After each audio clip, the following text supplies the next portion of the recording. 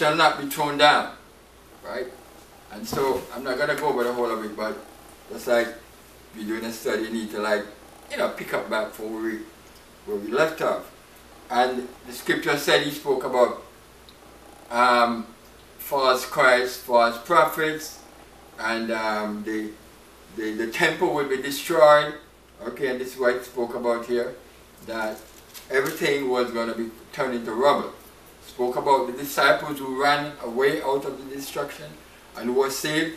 And so it comes down to this point where he said here in verse 20, and when he shall see Jerusalem compassed with armies, then know that the desolation thereof is nigh. Then let them which be in Judea flee to the mountains, and let them which are in the midst of it depart not out. And let them that are in the countries enter, I missed the word.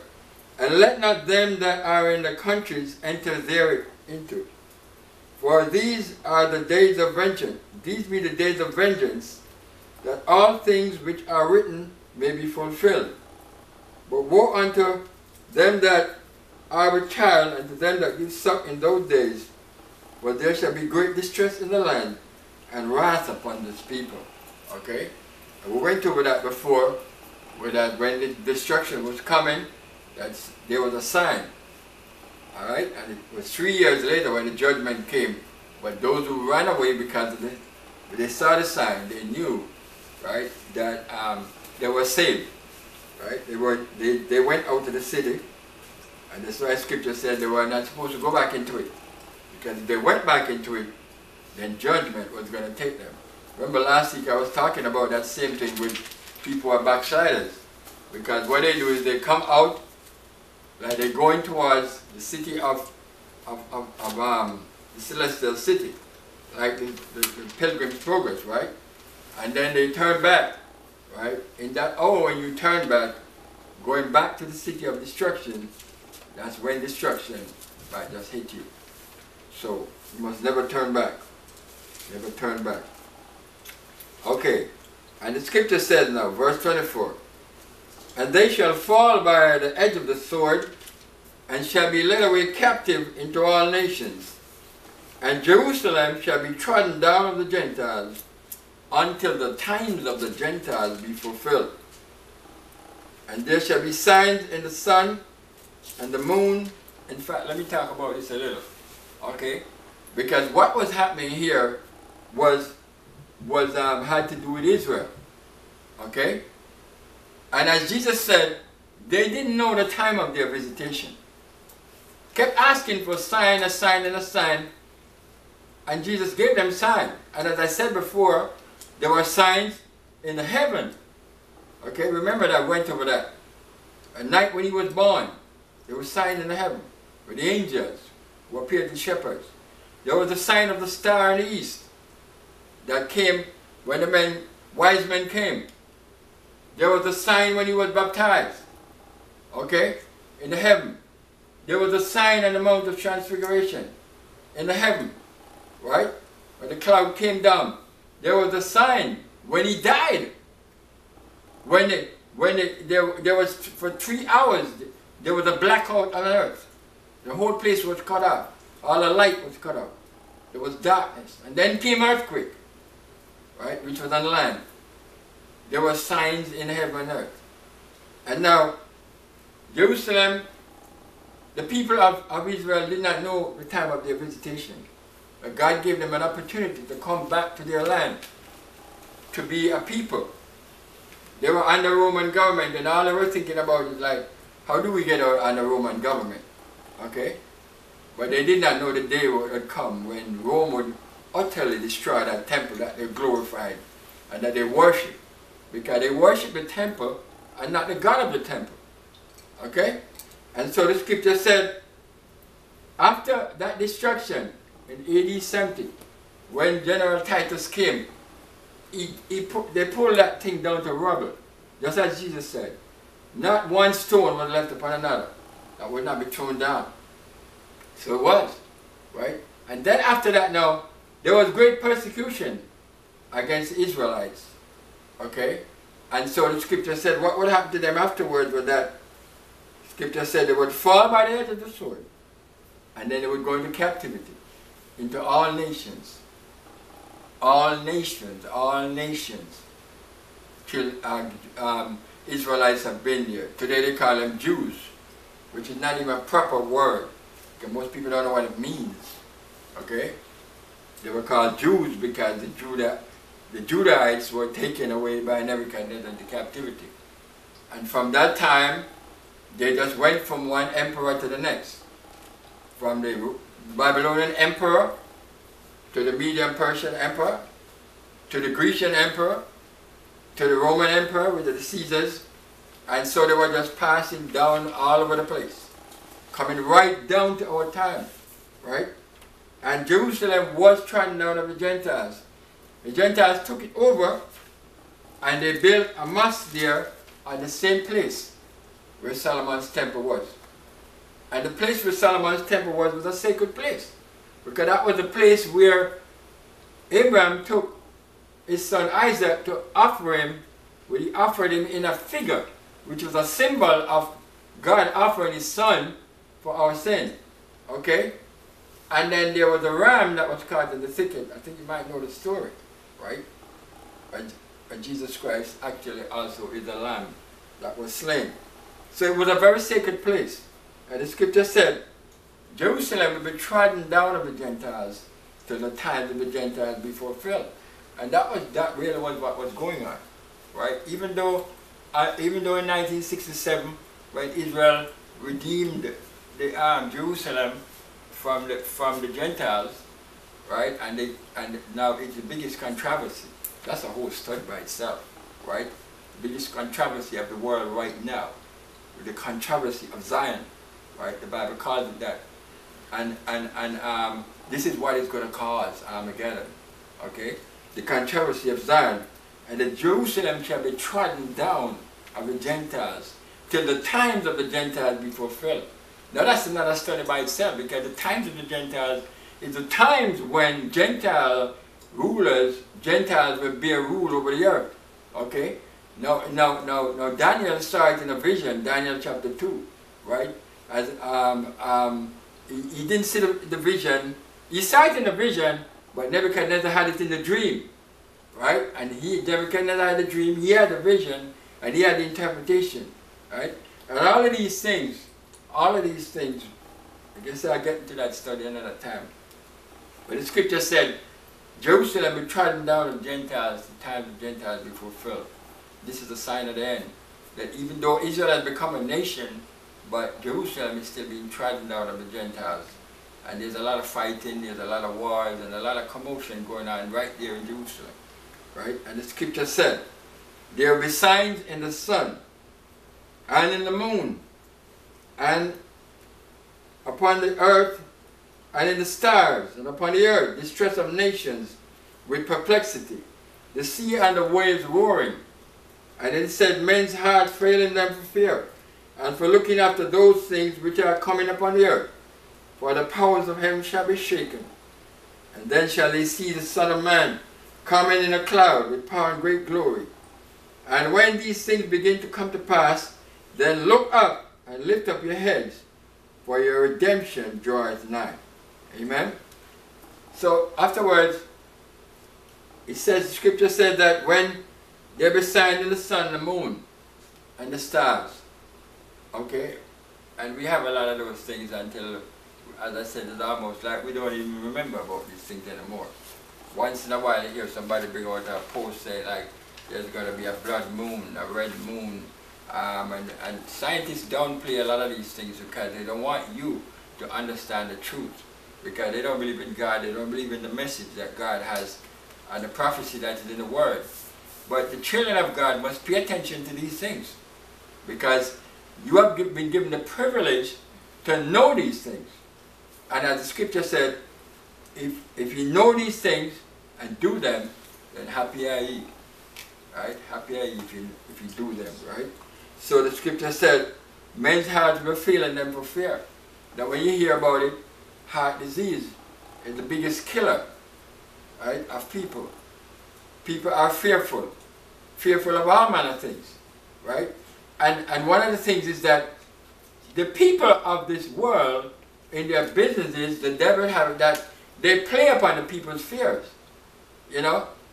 I remember I was saying to myself, how is it that everywhere you go there is a security guard? There is a security this and a security that. There's a security this and a security that. Some people are so hedged up inside their homes that it look like they are the prisoner, because for them to get out of their house, it's so much things they have to do. They have to unlock this, unlock that, take out that code, whatever that code.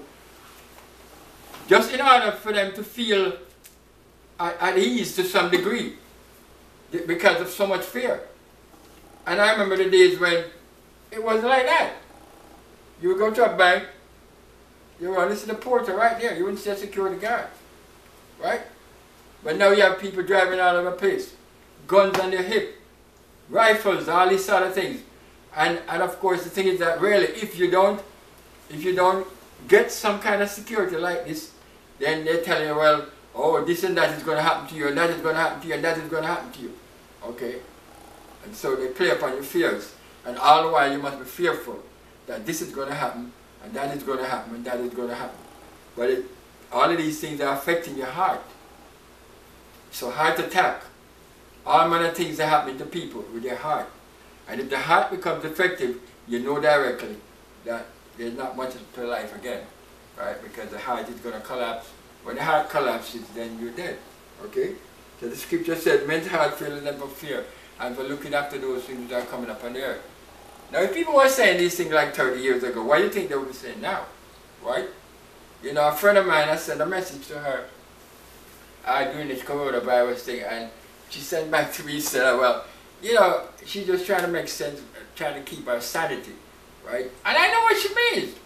Because the idea of you're going in and out as you please. And you know, America is a place of liberty where people want to do what they please. Okay? And you're locked up in a place that and you can't go outside and all of these things being happening. Of course you're going to lose your sanity. Right? Watch and see what's going to happen next year. I already wrote about all these babies that are going to be born. Right? Which are going to come out of this very same season here. Okay? Doesn't look good. Right? But watch and see what's going to happen. Men's hearts failing them for fear. And the fear is constantly there. I mean, like the people are pushing it. Oh, you must be fearful, you must be fearful. Till people don't even remember that. What about God? Why can't you trust God? What about faith? What about faith? And I'm glad for those people who came out and said, hey, man, let's choose faith instead of fear. Right? The both of them start with F, but they go two different directions. One goes east, one goes west. You know, they go different directions, right? And so the scripture said, this is one of the signs of the end, and that's something that's going to be happening on the earth. And for looking after those things that are coming upon the earth, for the powers of heaven shall be shaken. And we have a great one with that, right? Even with our weather, right? Where we don't even sometimes know when it's winter, when it's from summer, right? I said that the other day, I've been right in winter and my heater didn't come on. You ever hear something like that? In winter, in December, there was a day when my heater didn't come on because it was so hot, right? There was a time in December when the flowers started to come out of the ground, right? Because the flowers got confused. They thought it was springtime, so they got up. Then afterward the cold came and said, where are you going? And they slammed them back down into the earth and said, no, it's not your time yet. Right? Okay? So I'm saying to you that, and then in the middle of summer, you have like a hailstorm or an ice, something with ice coming down and people have to go and shovel it up. Okay? So you wonder to yourself what's going on. But every time when these people, right, they send these rockets, these satellites, all of these things up through the clouds, they mess up the whole system of what God has set up there. Because the Bible says He appointed the moon for seasons, right? And man went to the moon, right? And the clouds up there for the rain. All of these things for the weather. But man is interfering with what God has set up, right? And the result is all manner of problems. all manner of problems. And we try to live with it. That's the thing. We try to adjust to it and we try to live with it, not knowing that really this is not what is God's order. And another generation will come and will maybe think this was normal. It's just like me, for example. I can tell you the time when a policeman didn't carry a gun, right? I would see them, they would ride on the bus and go to school. Once in a while you see one with a gun. And that was maybe like some special corporal or some officer I would see with a gun. Inspector didn't carry a gun. Okay? For what? What do we carry a gun for? When somebody, they were respected, they don't need a gun. They don't need a gun to get people to respect them. Right? And as I told you, you go in the back, you don't see the security guard with no big gun, waiting, gun on the hip, one outside. I mean, you know what I'm saying? No! And this is one of the things that cause a problem, because you get into a situation and you don't know that, you don't see the way how I would put it, like the point of degradation in society, right? And I also met a lady who was older than me, and she was saying to me, I remember the days when we used to go to bed, we didn't even lock our door. And I said, wow, really? She said, yeah, we didn't lock our door, and nobody could come into the house and rob it. Okay? So now a generation comes and they see this kind of thing and they think that this was really what life was always about. But it's not true. But it tells us that we're in the last days. Because we're going to go to that scripture really.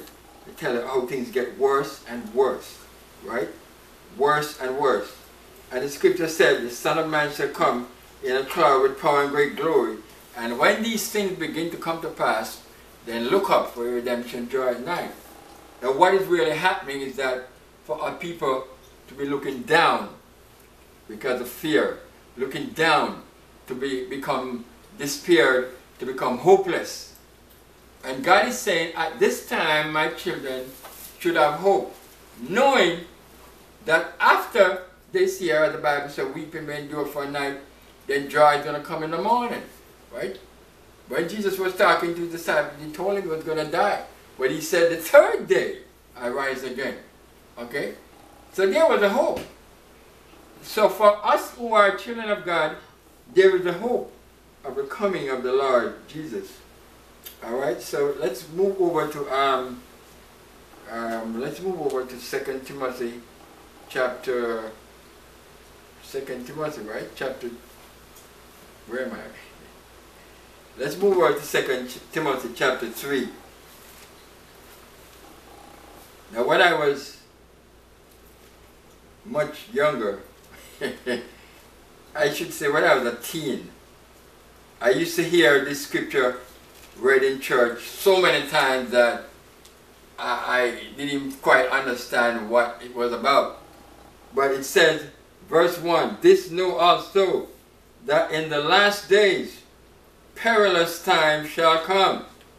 For men shall be lovers of their own selves, covetous, boasters, proud, blasphemers, disobedient to parents, unthankful, unholy, without natural affection, truce breakers, false accusers, incontinent, fierce, despisers of those that are good, traitors, heady, high-minded, lovers of pleasures more than lovers of God, having a form of godliness, but denying the power thereof. From such turn away. And when I used to hear these things, it used to like blow my mind as to what it is. Then I hear people saying, you know, in those days say, but you know, brethren, it's like these things are really coming to pass now, you know, because we've seen these things happening right now, right? And then later on you hear somebody say, but you know, the Bible said, perilous times shall come, and perilous times are here. Perilous times, dangerous times, right? Dangerous times. Because the Bible, what was written in the scripture, was not written for fun. It was written to prepare us for the inevitable. And that's why it's written. The scripture said perilous times shall come. And perilous times have come. Perilous times are here. It is a sign of the end.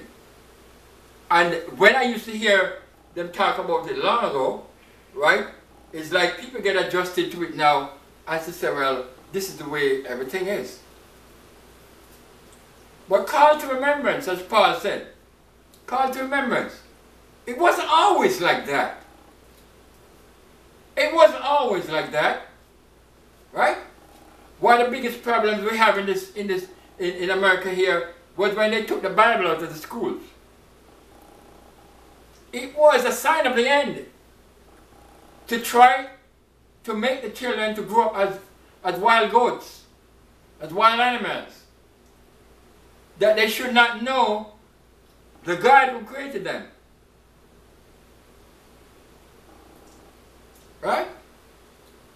But ask people who are maybe a little older than yourself or something like that. They will tell you there was a time when it was not so.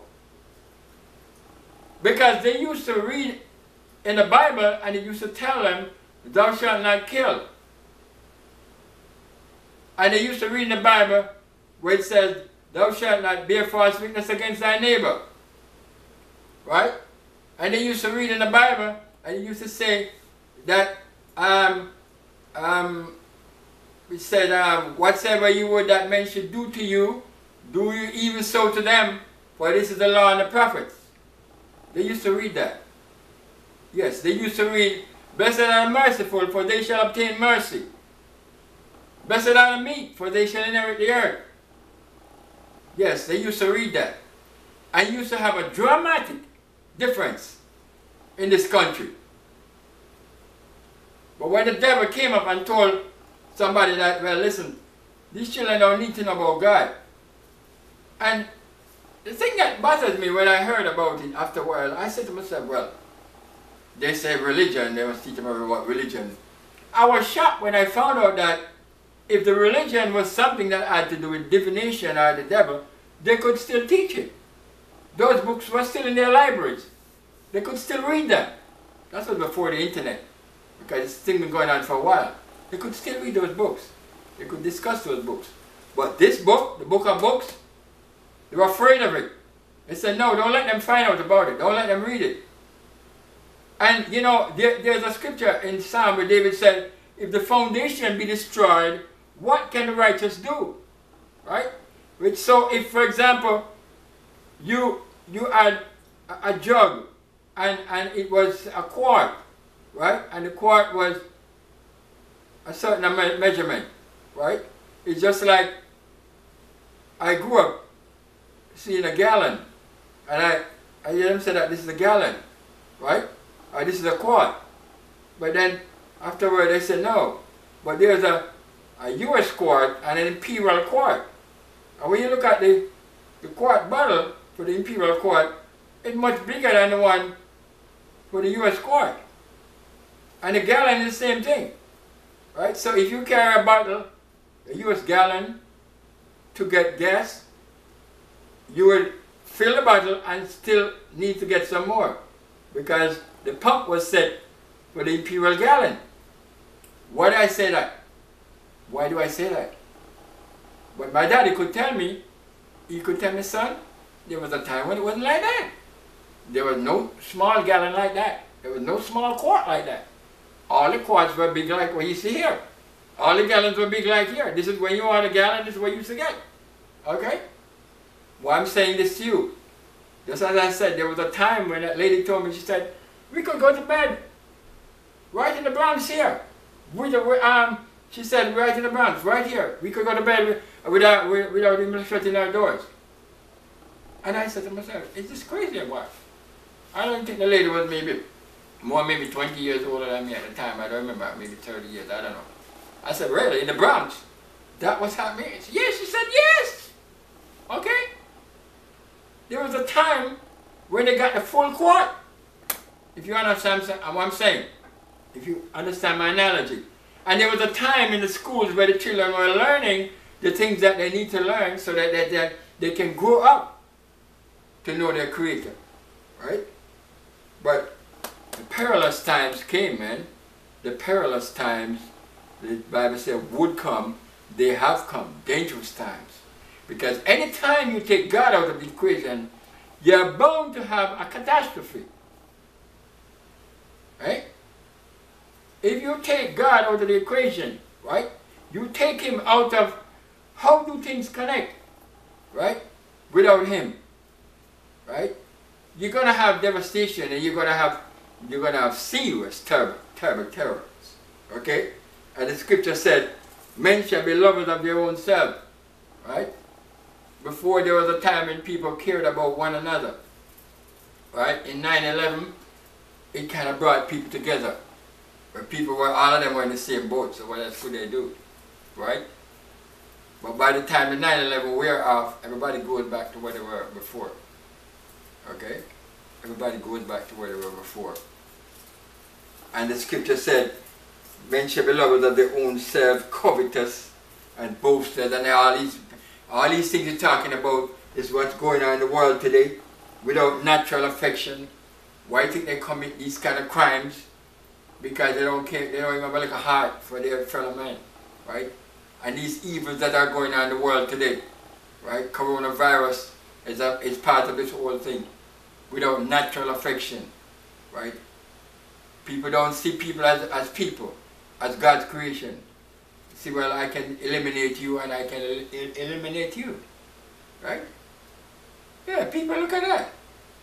What don't you think? I can eliminate you, okay? Yeah, go ahead. Wait until God eliminates you, okay? Okay, because there's a God who's watching everything, and the scripture said, talking about traitors and people are tricky, heady, high-minded, and lovers of pleasures more than lovers of God. Right? And as I said before about the fear, this is another thing too which is promoted in our society. Pleasure.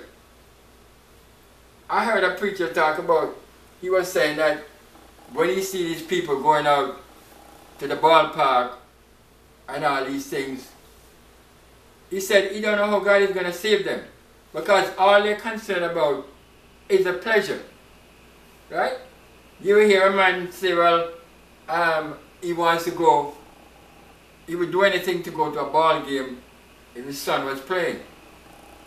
But as far as knowing anything about God, they have no room for that. No room for that. As the psalm said, room for pleasure, room for business, but for Christ the crucified, not a place to enter in the heart for which He died. No place for Him. Lovers of pleasure. So if it's not, and you know, this thing becomes so ridiculous now, right? I heard them advertising the phone, right? And these people are wicked enough. They are so wicked, desperately wicked. As I told you, when they brought out that Samsung phone that was burning up people, I'm telling you, they knew that phone was defective. But they couldn't care less. They put it on the market anyway. Because by the time a couple of people died, what did they really care? They said the insurance would pay for them. And they would have made billions of dollars off of it already. Okay? But I'm saying, look at how wicked these people are. They tell you that everybody can have their own phone, their own tablet. Right? So you're traveling, maybe 4 or 5 people going together as a family, and they're going together. But everybody's on a tablet, on a phone. You know how that destroys a family? Right? There were the days when the family went together. They had conversation together. They played games. Sometimes they watch cars, they count this, they whatever. They do things together. But everybody's in their own little world. Right? They don't eat together anymore. Right? Because this one is watching TV, this one on the tablet, this one on the computer. They don't eat together. There is not a time when they come together. All these things destroying the family. Destroying the family. Right? And it is allowed. And after a while it becomes a norm. And that's a problem. As I said, a lot of people want this coronavirus to be over